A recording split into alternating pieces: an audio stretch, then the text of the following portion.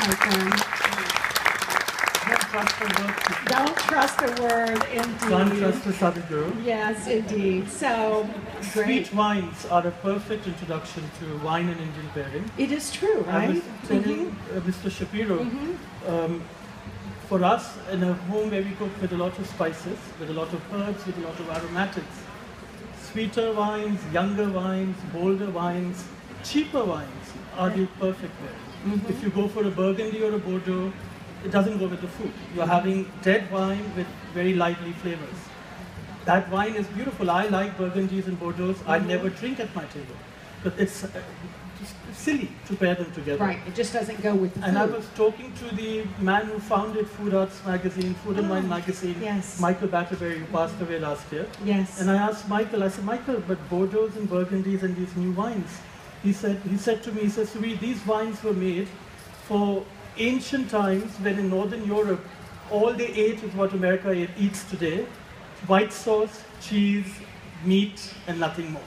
Salt was the only spice they knew. Exactly. Sometimes pepper if you're part of the royal family. Occasionally garlic salt, right? In America, but exactly. in Europe it was salt Not and even pepper. that, yes. And exactly. he said that dead wine was perfectly paired with that food.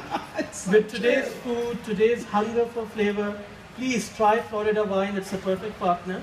India is what Mark Twain called the mother of all civilization, the grandmother of all culture, the great-grandmother of all religions.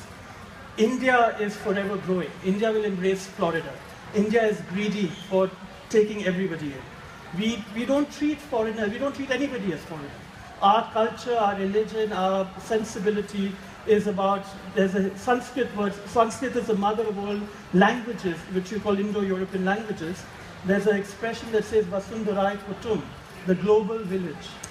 So before anybody else thought of it, in prehistoric times they'd come up with the word Vasundarai Kutum, that the world is just a conglomeration of people making a global village. My God, it sounds like Not to Epcot, be, doesn't it? so these recipes are just that. You know, whether it was Twain when he went to the East, his last writing said that he was going to visit the heathens.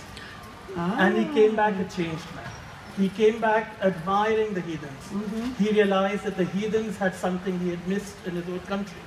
So his writing changed. Wow. Calling us heathens first and then saying we were the grandmother of all civilization. Wow. Great-grandmother of all religion. So India is not about didactic recipes. The recipes I've given you, these are what Paula Deen, Rachel Ray, Jada, they'll all make chicken wings. How can you be any more dumpy than chicken wings?